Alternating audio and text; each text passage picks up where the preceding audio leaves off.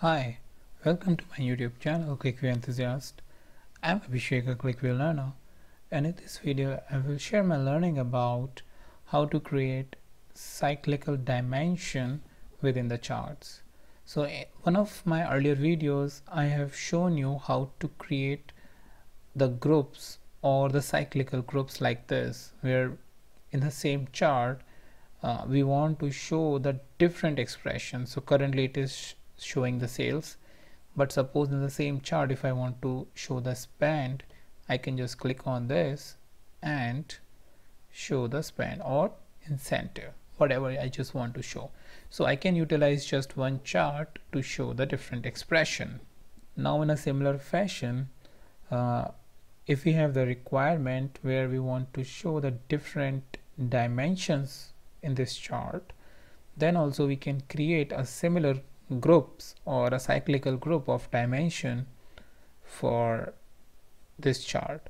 So how we can create it and how it will look like, let's go ahead and create it. So suppose we have this chart already created and we want to add some more dimensions to it that we can change on the fly. So for that we'll right click on the chart, go to properties. In the dimension tab we have the edit groups option. So in edit group we create a new group, and for new group we already have year here, so we will take the next is quarter, and after that let's take sales rep. Suppose these are the two more dimension we want to show it here on the fly. Let's click OK, and let's take new group, add here, click OK. Alright, so you can see currently it is coming as quarter. So in 2011 you have the Q1, Q2, Q3, Q4 information. Similarly for 2012 and 2013.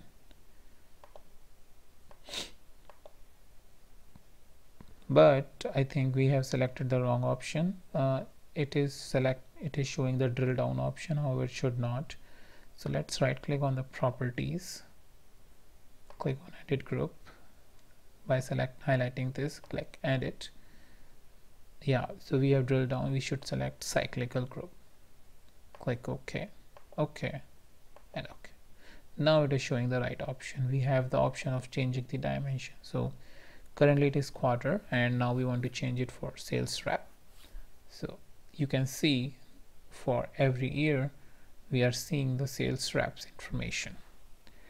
So for the similar sales rep, suppose we just don't want to see incentives, we want to see the sales, we can see the sales.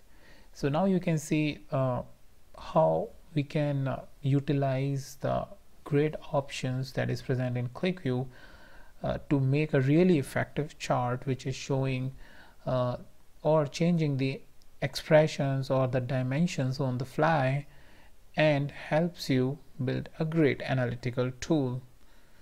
So this is pretty much all I wanted to discuss in this video by showing how you can create cyclical groups of dimensions in the chart.